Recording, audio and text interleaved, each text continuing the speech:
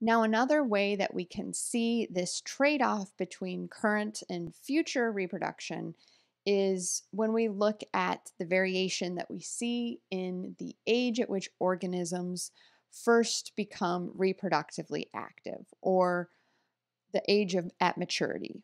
At what age do they mature? So, first of all, I want you to take a second and you can pause the video here and look at this graph and tell me what the relationship is between the mortality rate of all these different fish species and the age at which those species first reach maturity. So, if there is really high mortality, so fish, those adults, are really unlikely to make it to the next age, well, that's when we see populations have a very young age at first maturity. They are maturing very early on. But in populations and species where we see very low rates of mortality, or alternatively high rates of survival, we see those fish take much longer time to reach maturity. So they have a much later age of maturity. So there's obviously a pretty strong relationship between the chance of dying and the age at which an organism becomes mature. So why is that? Well, first of all, let's just start off by thinking about this choice that organisms have. Again, choice in quotation marks. Um, they can either start reproducing early or they can start reproducing late. Of course, they can start at it's a continuum. They could start at any time in between early and late. But what's the benefit of waiting to reproduce? And so, waiting to start reproducing when you are much older. If you don't reproduce early, if you wait until you are older or bigger, well, this leads to all these resources that you would have put into reproduction being freed up for other things, like increasing your survival, or you can allocate those resources to your own growth. And in many organisms, including these fish here, so this is actually female size on the x-axis and number of eggs on the y. And this relationship is among individuals of this darter here. What you can see from the graph is that as the females get bigger, the number of eggs they can produce is bigger. So if these fish wait longer until they get bigger to begin reproducing, the first time they reproduce, they're going to be able to reproduce more and lay more eggs. So, because bigger organisms are often able to reproduce more, they have higher reproductive rates because they're bigger, they tend to have more resources available later than to put into reproduction. Um, that would tend to increase their future reproduction as long as they live long enough to enjoy the benefits of being bigger or older, which of course doesn't always happen. And because that doesn't always happen, sometimes we see organisms, instead of waiting to reproduce, they mature very early and begin reproducing very early on in life. And again, this is very similar to the reason that you would see organisms reproducing a lot instead of not reproducing as much.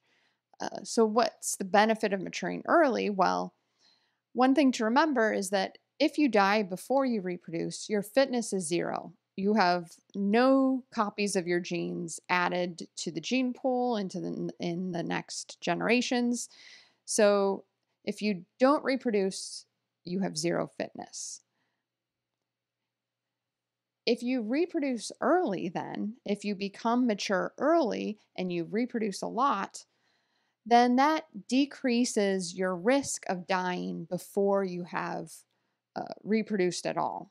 So if you wait to reproduce, the chance of dying before you reproduce is going to be much higher. So there is a benefit of maturing early is that you reduce that risk of not producing any offspring.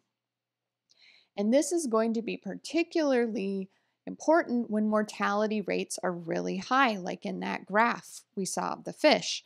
When mortality rates are really high, adults have a higher chance of dying before they reproduce. And that's going to tend to cause selection for an earlier age of first reproduction. So, an earlier age of at maturity. So, what's the solution to these optimization problems? When should we mature and begin reproducing? How many should we reproduce? How many offspring should we produce?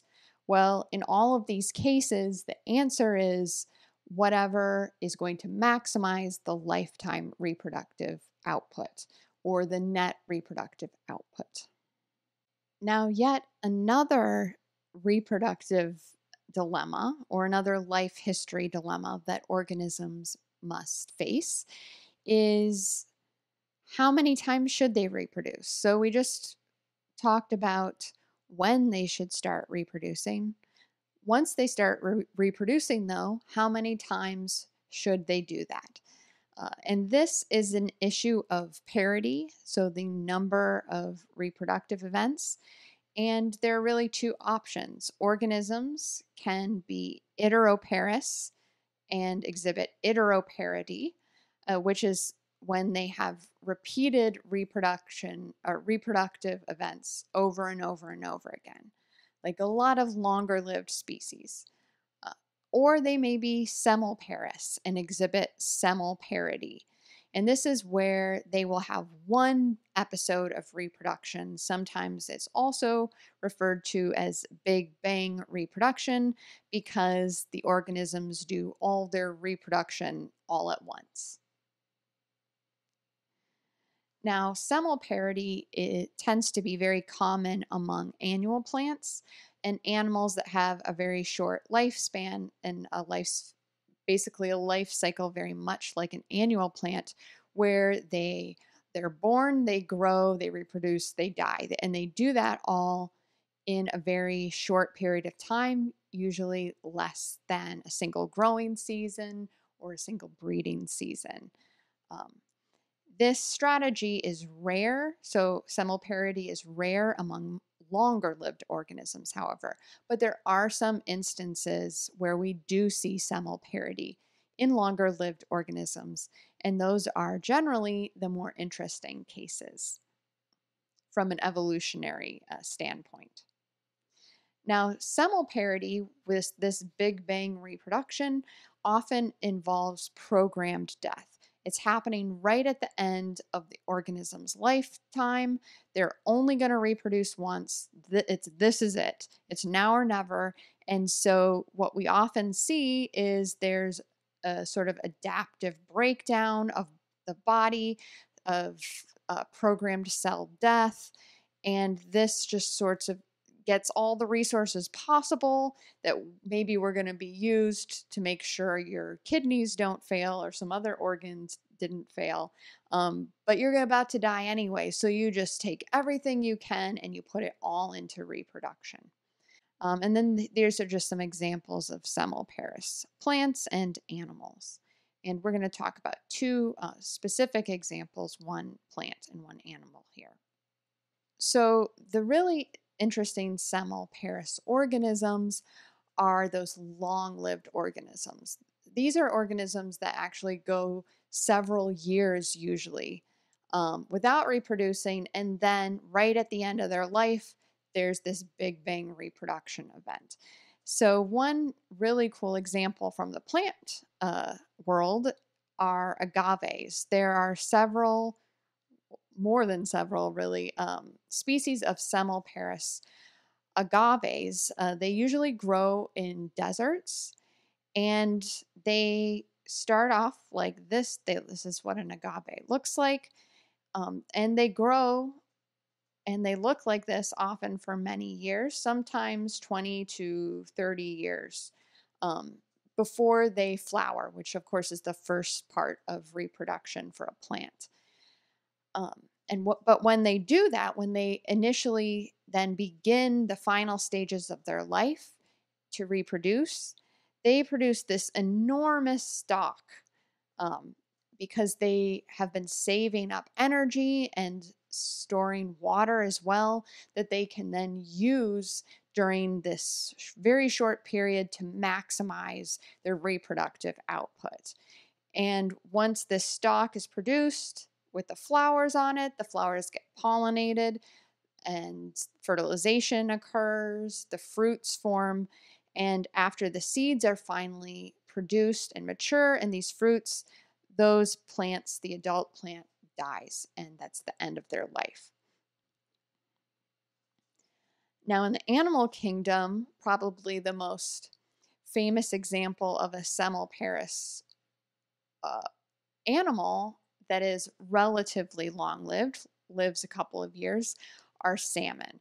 And salmon have a really amazing life trajectory. So they are born in these freshwater streams, often quite a good distance inland. After they are born, they swim out to the ocean, and they have a huge sort of migratory path where they will then spend the vast majority of their life out in the ocean. And during this time, they can grow quite quickly over their few years of life, but they don't reproduce at that time. They're just growing. They're gathering resources, getting bigger and bigger and bigger.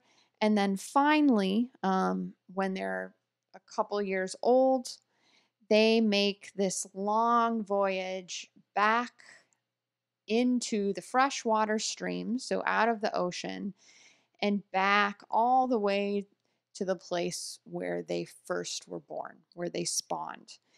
And when they get there, they reproduce and they die. Now, in this case, because they have to make this incredible journey that often involves, it's traveling, they're traveling upstream against the current. And in many cases, they've got to jump up waterfalls to get home, to the place where they are going to respawn and lay their eggs. So this journey and back is incredibly costly. And it's likely that because this journey is so hard and costly, that it's really only worth doing it once. And because of that, these salmon basically begin to break down parts of their body and sort of recycle bits of themselves. And you can see the change in what these salmon look like from when they're out in the ocean to when they make their way back inland to spawn. Um, they undergo that programmed death just as the semelparous agaves do as well. So really an incredible organism with an incredible life history. Now, why does semelparity evolve? This is actually a question of active research right now. And basically, in many ways, we don't really know why. However, it seems, of course, that it must be the case that it will evolve if it's beneficial to maximize reproduction all at once. And essentially, if that net reproductive output can be maximized or increased by being semelparous. Now, in terms of the cases where it would be beneficial to maximize reproduction all at once, there are a couple of instances where we think semelparity might be a good strategy and lead to increased fitness. So, in the first case, if your chance of surviving to reproduce again is very low, then there's no need to hold back when you're reproducing. There's going to be selection for you to just use every resource at your disposal to maximize reproduction at that one time. if reproduction is very costly, like it is for the salmon that have to travel those amazingly long distances to do so, in their case, probably surviving uh, to reproduce again if they had to swim back out to the ocean would be very low. And so, sort of a combination of these probably leads to the reason that salmon have evolved semoparity. So, the third way that semoparity may evolve are in cases where reproductive success is highly variable over time. And those favorable conditions that are very rare are still predictable, though, from some environmental cue. So, what do I mean by that? Well, this probably explains semoparity in agaves, but agaves live in a desert, and generally conditions are dry and not good for germinating seedlings. So, most of the time, it would be a waste of resources to try to reproduce because all your little seedlings would die. But occasionally in the desert, you get these rain events that are not really normal, not average events, but they cause the conditions to be wetter than normal. They're rare, but they happen.